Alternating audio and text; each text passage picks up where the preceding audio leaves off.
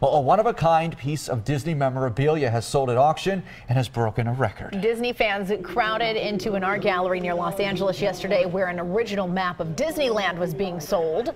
There were more than 900 Disney items available. That map sold for $708,000, making it the most expensive map of the park ever sold.